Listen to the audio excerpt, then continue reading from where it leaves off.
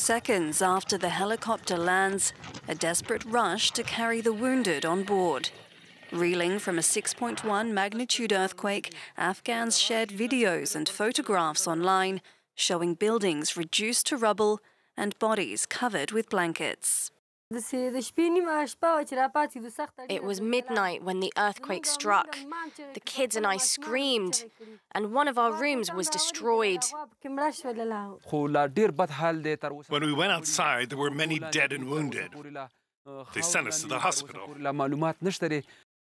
The quake hit in the eastern Paktika province, and shaking could be felt in India and Pakistan. In an emergency meeting, Taliban authorities ordered the delivery of food, clothing and medicine by air and land. They also pledged 1 billion Afghanis in cash assistance, about 10.6 million euros. Disaster relief could prove a major challenge for the Taliban, largely cut off from international aid. We also call on the international community, charities and all humanitarian organizations to work with the Afghan people in this great tragedy.